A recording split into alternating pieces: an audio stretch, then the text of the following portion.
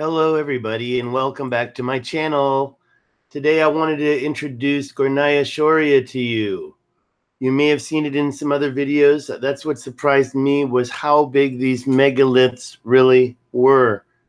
We can go through the Gornaya Shoria photo collection that I have. And that would be right about here. How do you say it? Gornaya Shoria. Gornaya Shoria. Gornaya Shoria. Okay, I was looking at the Inca Road, and what do I see? I heard that the Inca Road was polygonal, but as you can see, you still have this more inferior style of construction. Let's see who's watching the stream right now. I have a lot of information about, is that me? Is that me watching? Hold on, let me log in and see if there's a chat. Let's see who's watching the... Okay, so anyways, welcome and thank you for your thumbs up. The Inca Road does have polygonal type of shapes, but I wouldn't call that polygonal megalithic stones. Now, I am interested in the Inca Trail because it is very long and it's longer than the Great Wall of China. So I did want to mention that road, but this is the thing that I just found here. It's a topographical interface, and I'll show you that in a moment. First, let me finish the Gornaya Shoria photos. Those are located here. Gornaya Shoria. Gornaya Shoria is located right about there. No, I'm sorry, that's wrong. That's the leaner pillars. I did combine some other photos in this folder. Leaner pillars. This is Gornaya Shoria. That, to me, in my humble opinion, doesn't look man-made, but that certainly does. So what we're looking at, if that other one was man-made, if that's the implication, then it is quite large.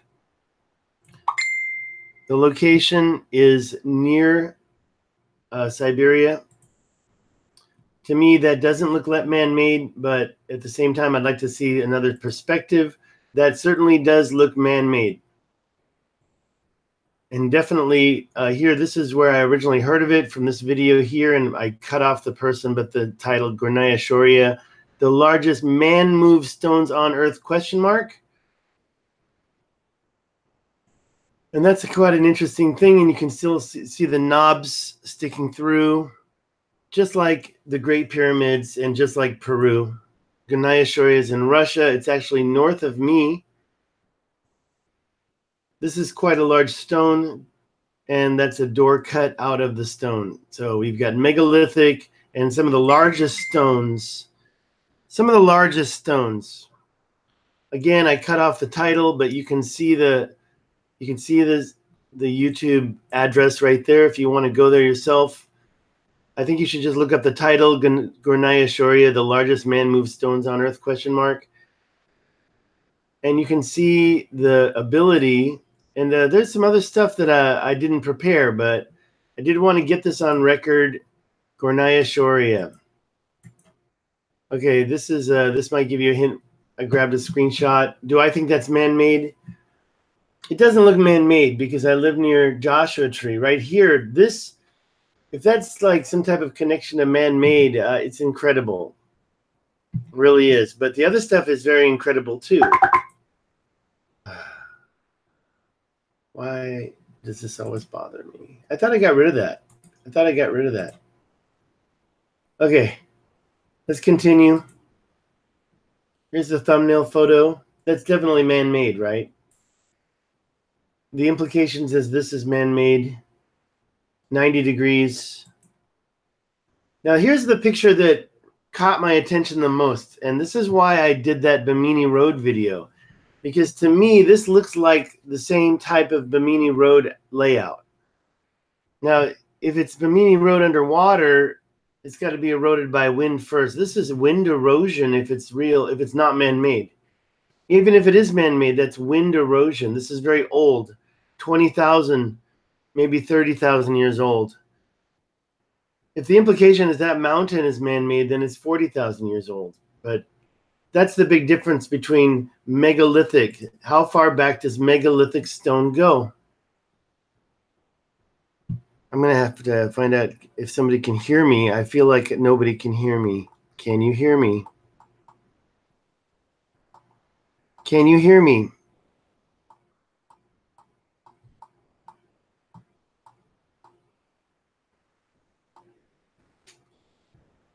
Okay.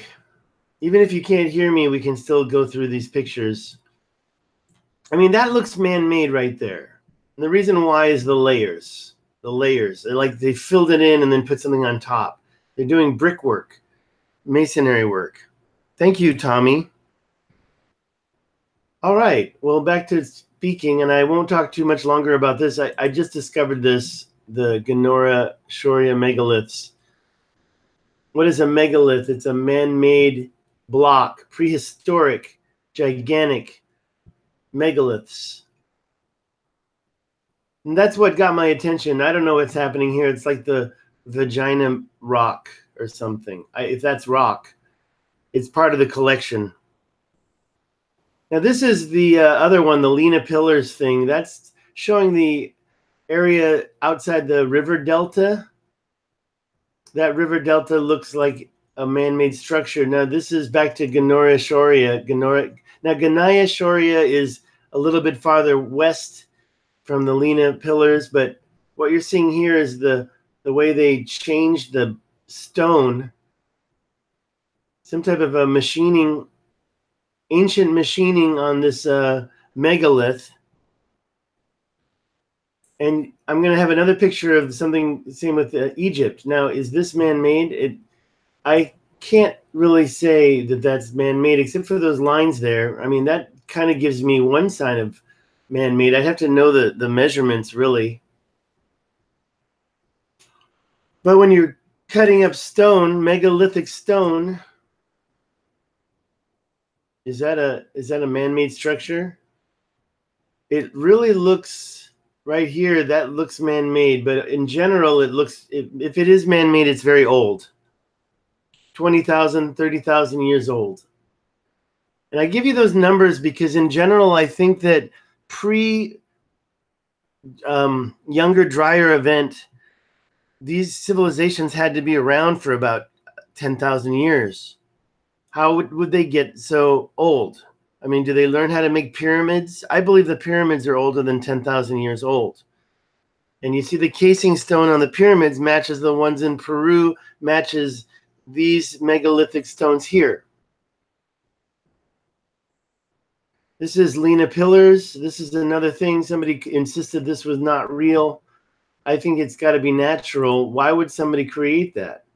But at the same time, it does show some consistent equal lines and amounts, symmetry in a way.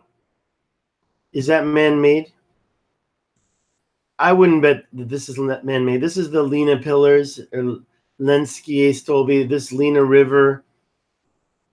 And this is the Gornaya Shoria mountaintop area. And they're both very close. Here's Gornaya Shoria here. I'm in Taiwan. And that other location is actually east of Taiwan. So believe it or not, that other location is way over here.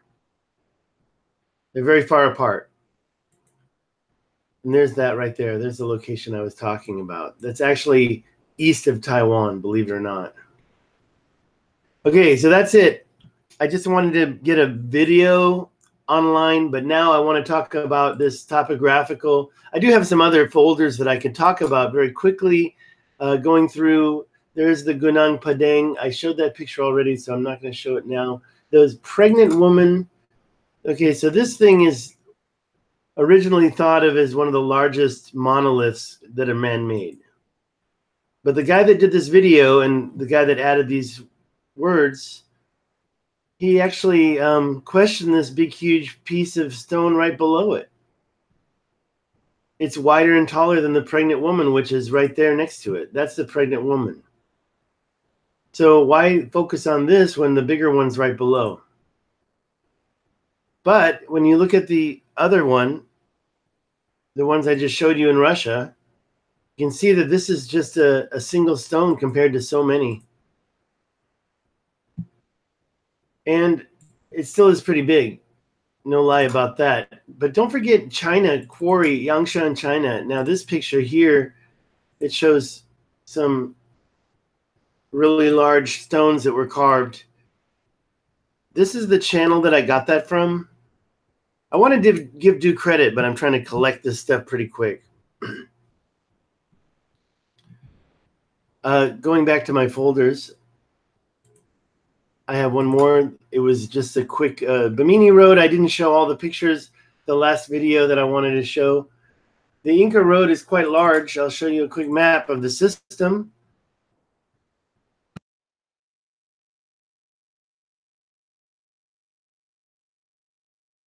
As you can see, it goes all the way from Colombia down to the lower end of Argentina and Chile. And actually, it gets a little bit more intricate than that. There it is. Look at all that. Those connections there. So along the shore and then into the mountains as well. It's quite long and intricate. So it is definitely important to note. But was that created in the last 10,000 years? I think it could have been. I mean, the Incans were done in the year 1500. So the idea that their civilization wasn't around 10,000 years ago, it's probably a previous civilization doing megalithic stuff. Okay, going back to the other folder that I was going to talk about was one last one. Well, okay, just very quickly so we can see it. It's this picture here. And that's not a very high res. Right next to the Sphinx. I've talked about this so many times, I'm not going to get into the Sphinx. The Sphinx could have been carved from something like that, which is called a promontory. But look at these casing stones here at the bottom of the pyramid. Now, those have the same nubs that you see in Peru. This is the megalithic stonework that is a lost trade in art. This is what I'm seeking most of all.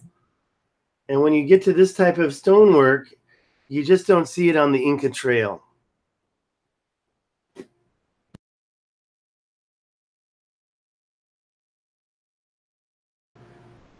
The next one here shows a couple of other pieces of the stonework here.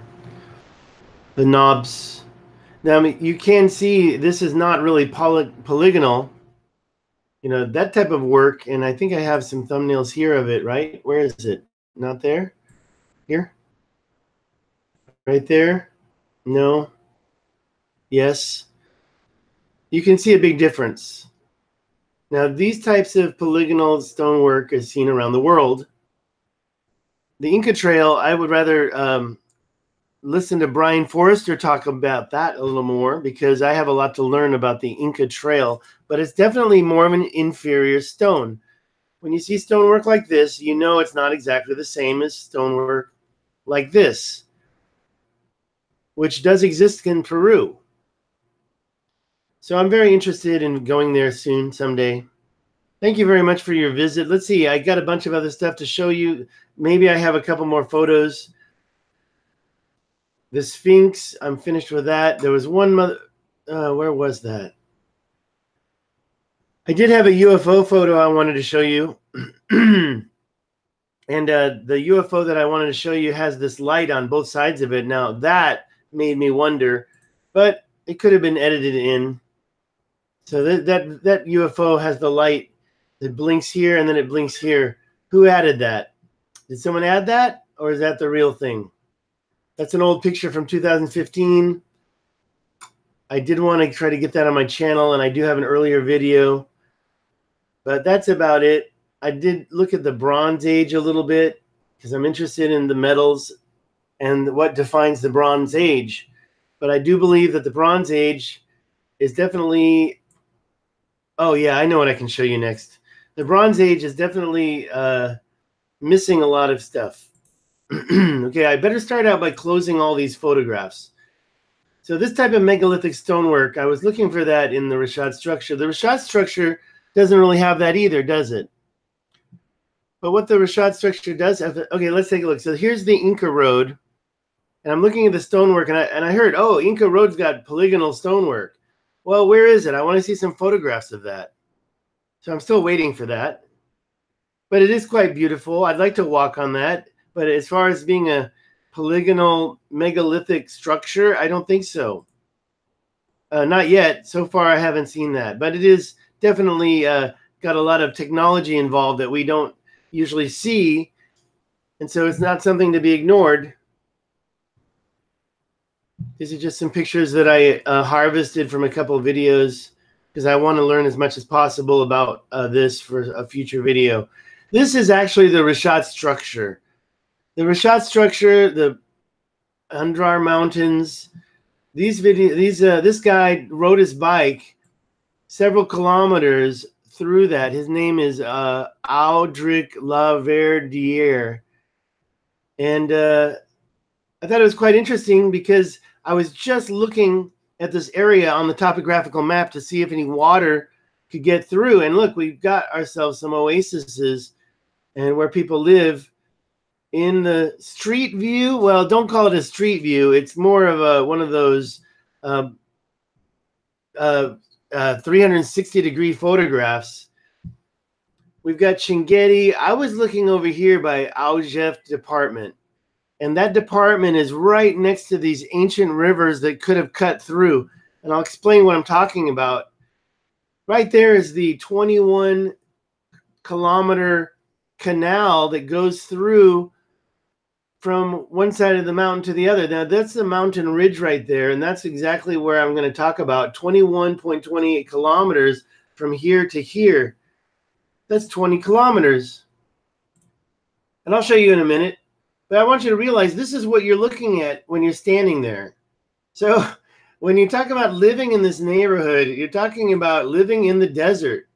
You're not seeing the concentric circles from the ground. You know, the Inca Trail. Okay, I'm finished with these pictures. Where's the pictures I want to show you? I had a couple of other photos. Oh, they must have been in my download photo. I hate it when that happens. Yeah, there they are. Okay, so I have some photos here. Look at that. There's my thumbnail. How did that happen? So the thumbnail's here. But we look at that same canal that I mentioned just a moment ago. I mentioned this canal. I said it's 20 kilometers long. But look how it bumps into the mountains here. That's 2,500 feet. The white is 2,500.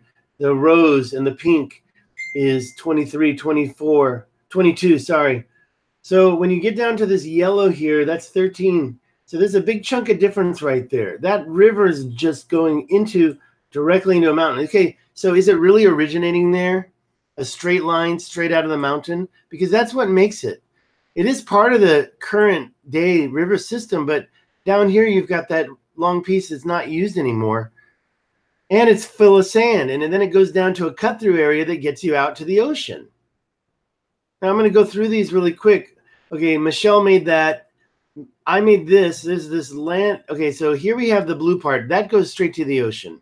And then it goes into the mountains. You've got the straight line that goes straight in the mountains, about 40, 50 kilometers.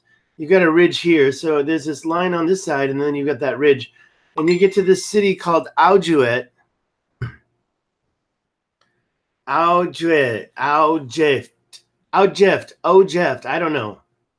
And then you've got these two rivers that go straight towards the Richat structure.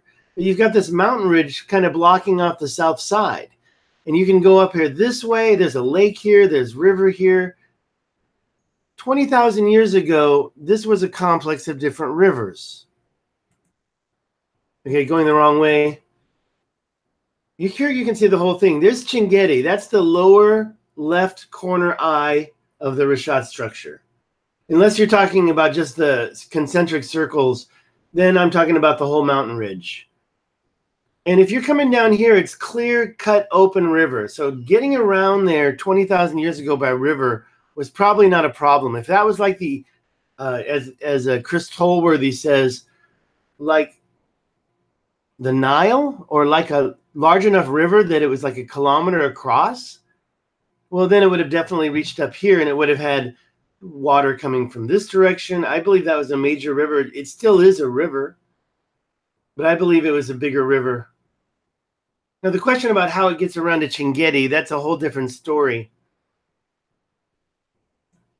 And it actually goes along the north side all the way up here to Michelle's perfect circle and a canal that cuts around and goes down the other side. This is a dam. These are dams. I made a mistake when I told you they're canals. They're dams and they're waterways. The other one that I said is right here that looks like the California Aqueduct, I still think that could be a waterway that came around. I'd still like to take a good look at that, because if it's a dam, the lighting on it looks really weird. See, I had a reverse idea. This is actually 900 feet above sea level here, whereas the red is twice as high. It's called El Galoya. El Galoya. El Galoya has a couple dam structures here, and if you follow it down the north side of the eye, the Richat Structure, you find several other modern-day dams. So that river, that was definitely a river. But the question is, on the south side, how do you get from Chinguetti? And by the way, here's the river here. So there is a river, but that goes up into the mountain, and it doesn't go anywhere. So how do you get from this mountain to over here to the other side? And you can definitely follow it down this way on the right and get to what I call the Senegal River Complex. But you've got this 20-kilometer canal. How do you get from that to the other side? Here it is here. You can see the real picture. The river would have gone this way, down here by Adrev Department. And then you've got this canal here. So you can easily follow. There's a river this way. There's a river that goes right up here. There's a river that goes right up here. So I think it's this one, goes right up to this, meets it, and then you get up here. Now, that's the question. How do you get to the other side of the mountain? Yeah, that's something Michelle made. I didn't want to talk about that. Here's another picture of it, and here you can really see the mountaintop. There's not snow on there, but you can see that there's definitely hard to pass. How's water going to get from one side to the other in a canal? This is your only chance right here. A little tiny, I followed it up there, right where I showed you. Now the canal actually might not be right here. That was kind of a raw, but what it does show is the picture of the real riverways that exist today on the other side waiting. Something Michelle made, but the dam over here, that's her circle right there, by the way. That's her concentric circle, because we've got this concentric circle, and then you've got this, if you follow it straight up, you've got a circle that basically dissects this circle. And then down here, you've got a couple of other, you've got a river. These are real, this is Michelle's graphic. This is a real waterway. These are real waterways. She's pointing right at the spot I'm talking about. How did it get past there? And that's the ocean. Now, there are these dams here. Actually, that belongs here, and there's two more. And it's actually a lot smaller. But that follows the north side down to the ocean. No problem. So 20,000 years ago, this was a river, and it went all the way up to the top. And then now there's a canal here that you can see in the other picture. And now all the sand is covering up any canals that came down to here. But you still had a waterway going down to the ocean. The big question is, and by the way, that one that she was pointing, it's over here, because there are rivers over here, but this is probably the shortest distance between 2 points to get to Chinguetti. So maybe there was a canal right there. Or maybe it linked over to the north too. Maybe there was a northern side. We're talking about pre-desert, lots of different types of jungle and forest and rain, enough to make the Sphinx on the other side of the Sahara Desert get all that weathering, all that precipitation style weathering that Robert Schoch proved, and Brian Forrester's geology friend claims that it's 30,000 years old, and I tend to believe it, but I do have some reservations. 30,000? Sure. Why not? Because the Atlanteans, the people of Atlantis, if they're going to be so developed before the cataclysmic event 13,000 years ago, then they definitely were around 10,000 years before that. So 20,000 years ago, I believe it's easily another 10,000 for some of these megalithic structures are found around the world. How they could get from this part of Chingete over this mountain is a question to me. I have a lot of questions about that. But you can see that there are existing riverways that could have, look at that, that could have connected. I know, you say, how can it connect over a big mountain? Well, we actually have one that exists today. And I'll show you that later. This is a dam that's over by the Michelle Circle. I think this is Michelle Circle. Now, if I'm wrong, then this is another circle that Michelle found. I forgot where that one is, but if that's, I don't think that's the same circle. Michelle finds circles. Here's another picture Michelle found of a straight line that goes across this mountain structure. So which is older, these ancient decaying mountain skeletons or this line here that's going straight across it? Okay, that's it. I showed you everything. The last thing we can do is we can play with the, let me close that. Oops, I didn't want to close that. Oh, well. Helps me focus on my day. Oh, you know what? Where is it? It's here. This thing. You can try it yourself and go to this en.us.topographic-map.com. Here's the Richat structure right here. I don't have any way of maximizing it, so I can just kind of center it there. Here's Mauritania. There's the Richat structure right there. Yeah, my internet connection is being much more forgiving. I'm surprised I don't have any comments and or likes, but I'm almost done with this video. I can say one last thing, and I always wait till it's too late, don't I? But if I look at the pictures I have here, you can see I have the 2 books that I promised to give to my Patreon supporters or anybody who super chats me. These books are talking about a couple of my jobs. Life in Taipei during SARS, the oil sands of Alberta, they're using a pseudonym. I'll send them anywhere in the world to my first super chatter or my first Patreon subscriber of significance. See, here you can see how the colors change depending on your altitude. I can even make this a little bigger, but I don't want to make it too much bigger because it'll lose certain parts of it, but that's about it. You can see the very top color is usually white, and it shows the highest altitude in the frame at the time. Now I can click in here and I can turn on thunder forest landscape. It's got all sorts of different settings. It's really cool. Esri topographical. It shows meters. It shows the higher points right there. It's 600 meters. So this 2,000 feet is about 652 meters. And as you move it over, you can see the topographical lines appear, and you can see the meters and topographical stuff. So it's kind of tricky, and I wish I could make the colored topographical disappear sometime. So it doesn't get too close. You can't get too close. But what I was talking about earlier is the river that cuts through between these 2 portions. You've got right here a river. See, and it also jumps around a lot. You've got to kind of be patient with it. All right, here we are. One more time, right? One more time. So there we go right there. Yeah, keep moving. Keep bumping around. Frustrating. Okay. Oh, see, you can see the line that Michelle wrote right there. There's like a dam right there. Is that natural? It's like it's kind of like a natural dam. And what's the difference between that and that? You've got the yellow is 1253. It's 1322 because it's almost orange. And then you've got the red. What is that? 17. So you're talking about 500-foot difference. You've got a river here. There's a river. It goes up that way. But here you've got a river that goes from the north side to the south side. So they could have had a canal right here long ago. If this place was really hit, this is a good place to study to see if there's an ancient canal cutting through here to here. Because it's the real shortest distance between 2 points, if you know what I mean. We're talking about almost 5 kilometers. That's a lot of difference between the 20-kilometer line that I was talking about down here, which I can see from here.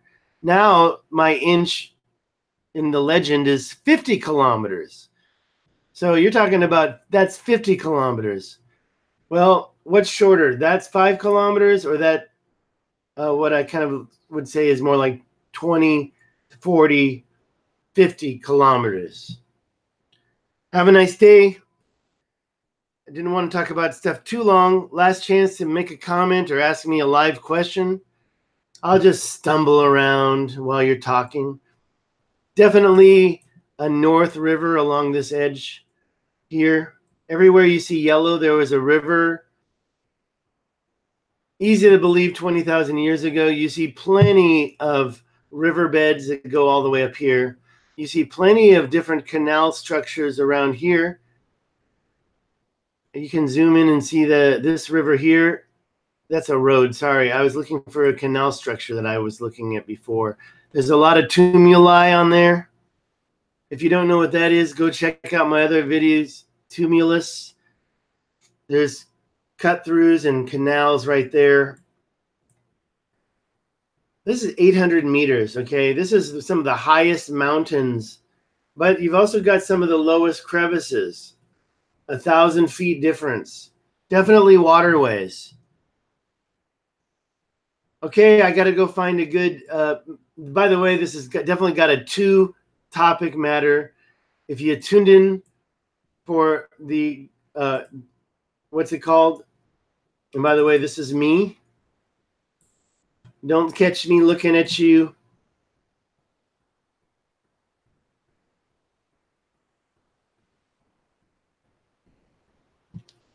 Have a good day. I'm out of here. Yeah, Gornaya Shoria, that's definitely the title of this video, but we got into some more Richat topography, and I'm going to put both of those in the title so I can find it later. Have a nice day. See you next time. Peace.